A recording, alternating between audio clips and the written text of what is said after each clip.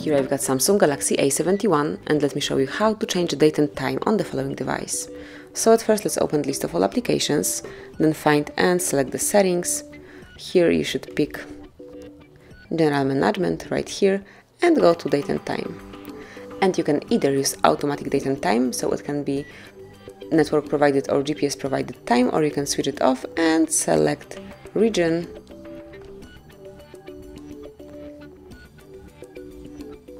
date, and also time manually by yourself. So from now on, once you deactivate automatic setup, it's up to you what date, time and time zone currently is.